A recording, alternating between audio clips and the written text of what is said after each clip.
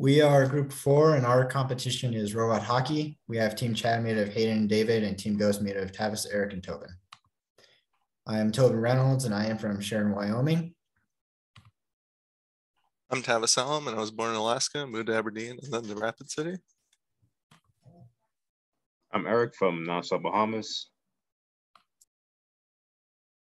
I'm Hayden Pazanka and I was born in Colorado Springs and moved to Rapid when I was 2. Hi, my name is David Holzberger. I'm from Niantic, Connecticut. So for our competition, we have the requirements as shown and followed. The battery must be securely on the chassis, and the whole thing is powered by the batteries. It is also remotely controlled. The puck to the left is what we are using for the competition. The weight cannot be any greater than 15 pounds following the dimensions of a 12-inch by 12-inch by 12-inch.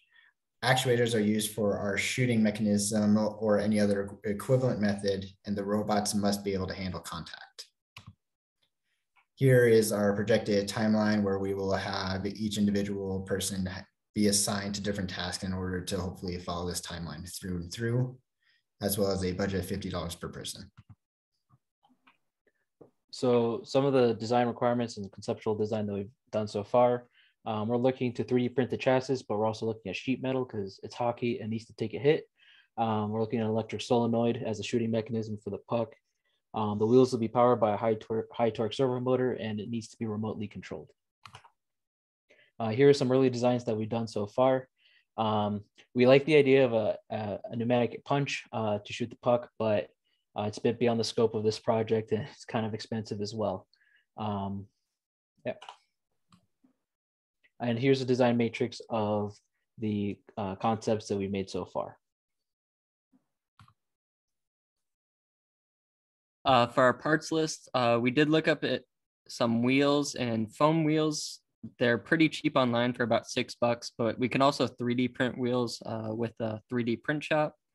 For the servo motors, we have not decided on what we're going to go with. We did get some motors from Dr. Feckermandi, but we are not sure what we're going to use them for yet. So on the right, you can see these are the high torque servo motors that we got from Feckermandi.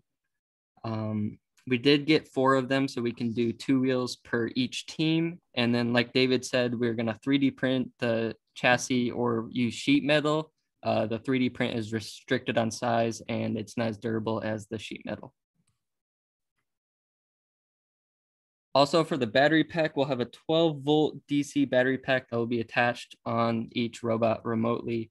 And then for our remote, we're going to have a transmitter and receiver. This was brought up by Dr. Feckermandi to create our own robot controller.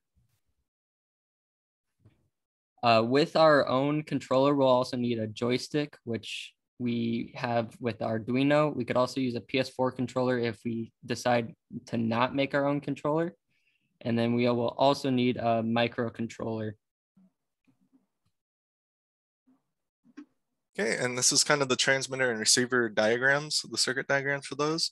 This is the kind of model we're going to be basing our transmitter if we decide to make it, but receiver for sure.